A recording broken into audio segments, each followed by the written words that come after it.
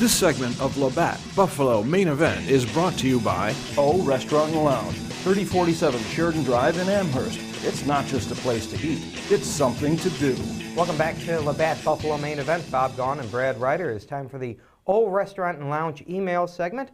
Go to our website, buffalomainevent.com, click on the O Restaurant and Lounge email, give us an email, and if we use it, we'll give you a $25 gift certificate to O Restaurant and Lounge.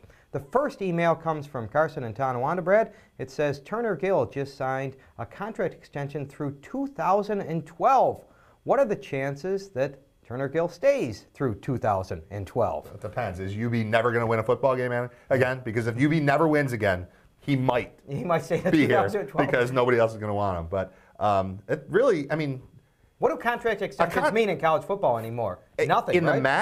the MAC, a contract extension means if I don't have anything better to do, sure, I agree that I'll stick around here. That's all it means, and that's okay. And Virginia doesn't mean anything either, apparently. That's true. No, it doesn't mean anything to any coach. Yeah, the basic concept is I'll stick around until there's something better to do. That's the way that it works in college football, and that's okay.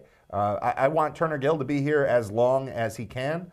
The longer he stays, the higher profile, the new job he gets, the better it is for the program as well. If Turner Gill goes to, and obviously it's not going to be Nebraska now, but if he goes to a big-time program from UB, that's going to help you bring in your next coach, because your next coach is thinking that UB is a stepping stone, and it's kind of pathetic. It'd be the first coach, right? It'd be the first UB coach. I mean, all the other UB coaches go to become insurance salesmen or something else. Craig Service, Jim Hoffer, whatever. They don't go to the next big job. Your last coaching job. It's your last coaching job. Now Turner Gill goes to a better coaching job, like you said. It brings in you become a stepping coach. Stone. That's a good sign for the program. You get that's that reputation. Sure, as a place that helps a coach further his career.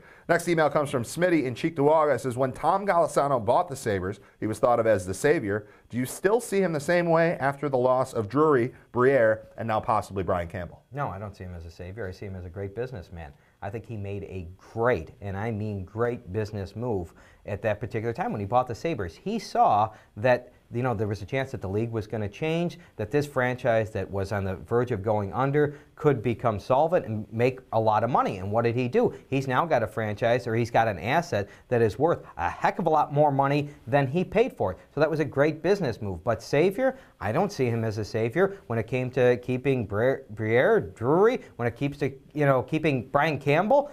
I have no hope that he's going to, step up with the money to do that. So no, I don't see him as a savior anymore. I see him as a phenomenal businessman. Yeah. When all is said and done, though, is this team here without him? I think he still does. Granted, he needed the assets, he needed the cash to be the guy that comes in on a white horse and fixes it all.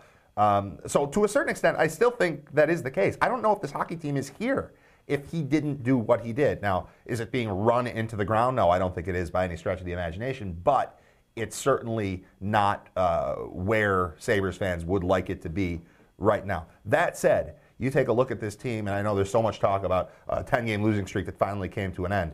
Instead of looking at the streak, just take a look at the standings. They're still right there with everyone else. There are two teams running away with things in the East, Ottawa, of course, and New Jersey. From there down, from third place to 13th place, whatever, we're still talking about a tiny little gap where you have a good week or two, you're in the hunt. And this is a team that still, to me, has the potential in the playoffs to freak some people out. I wouldn't want to play against this team come playoff time. So before we use a 10-game losing streak to cast judgment on the entire franchise and on the owner and say that he's worthless at this point, let's not forget that the standings still look pretty favorable for I'd like to team. hear from him, though. It would be nice to hear from him at some particular point. He's been, I think, almost too quiet.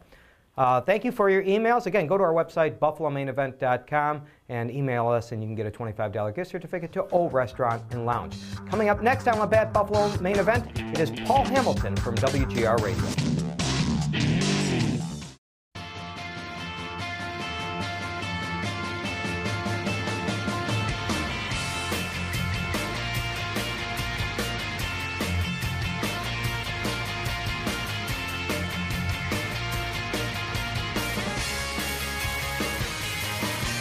The 3rd Annual Labatt Blue USA Hockey Pond Hockey Championship, Eagle River, Wisconsin. Grab your own pond hockey helmet toque in specially marked cases. No purchase necessary, must be at least 21 years of age or older. Whenever I get an opportunity to speak to a group of seniors, the first thing that I like to talk about is planning ahead. Whenever we have a conversation, I hear things like, well, I want to stay in my home forever, and that is wonderful. It's a great plan, it's a nice vision to have, and it's quite frankly probably possible. But there's always the possibility that it may not be. If you don't take an active role in planning now, you may not have the opportunity to participate when the time comes. Bristol Home and Bristol Village, assisted living where family matters.